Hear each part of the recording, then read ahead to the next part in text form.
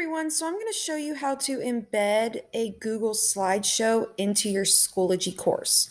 So the first thing you want to do is you want to have your slideshow already up and ready to go.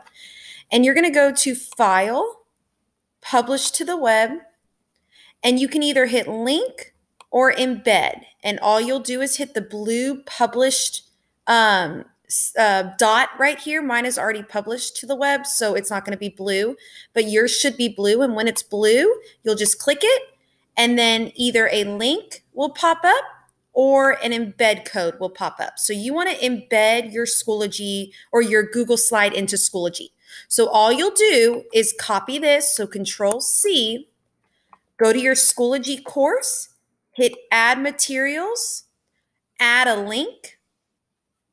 You can go to the link, and right here where it says enter a URL or embed code, you'll just paste that in.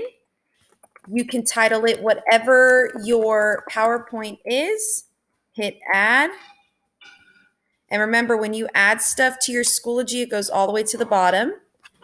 There it is. Kids can just click this, and it's right there for them to look at.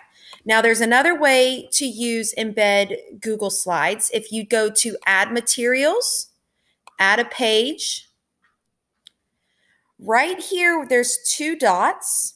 You have to switch it to HTML when you are embedding code. So you're going to title it Meet the Teacher or whatever your title is for your PowerPoint. You'll just paste the code for the embed link into there, and you'll hit Create. And then at the very bottom of your screen, I'll click this. And right here, it embeds into your Schoology course. I hope this helps. Bye.